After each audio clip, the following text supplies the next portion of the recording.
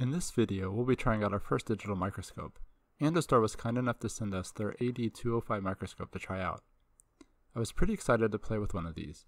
I've made a couple of videos using a traditional microscope, and I've always found it a little cumbersome to take pictures through the eyepiece. So I'm really looking forward to trying a microscope with a screen that can capture photos and videos. It's also exciting to see how low the prices are on digital microscopes these days. The box is somewhat generic. It really doesn't say much about the product inside, so let's open it and see what's in there. In the box there is a remote, a set of microscope slides, a movable block for the slides, and the main microscope body with a USB cord for power, and some different light barriers.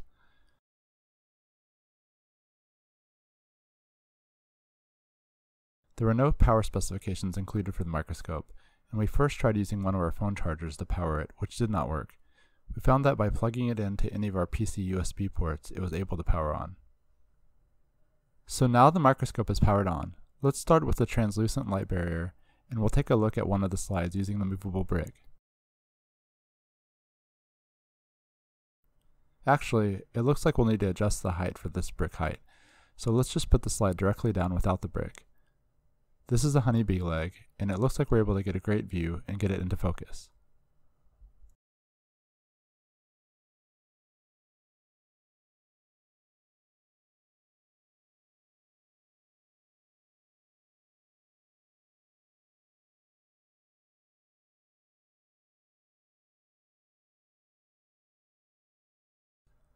Let's try another slide. This is a honeybee wing.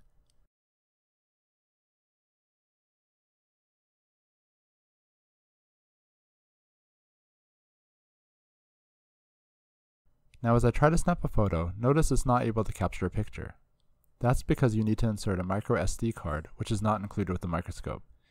It can take up to a 64 gig SD card, and fortunately, we have an SD card reader built into our laptop, which makes it super easy to transfer pictures.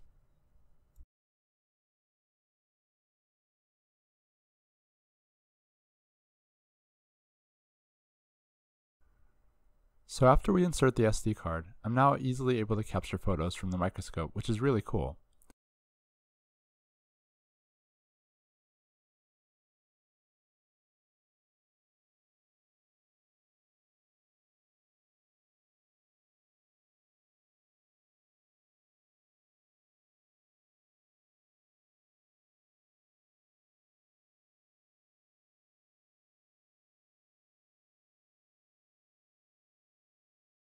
Let's try one more photo. This is a corn stem.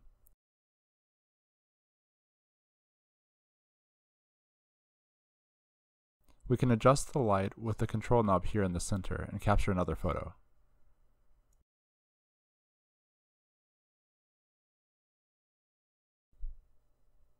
Now this microscope can also capture video, and here I brought in some water from our small pond, hoping I could find something cool swimming around in it. Unfortunately, I wasn't lucky enough to find anything quickly. We have seen some cool stuff with our standard microscope swimming around, but it does take some patience.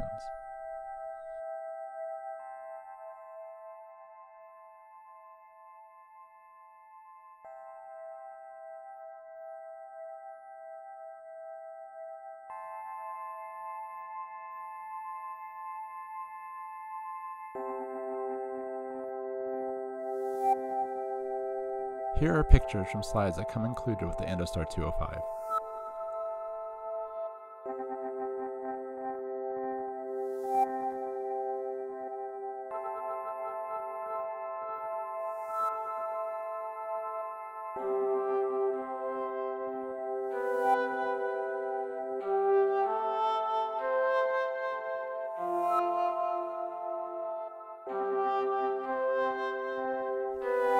It's always fun to find more things around the house to see what they look like under a microscope, so here's a few more.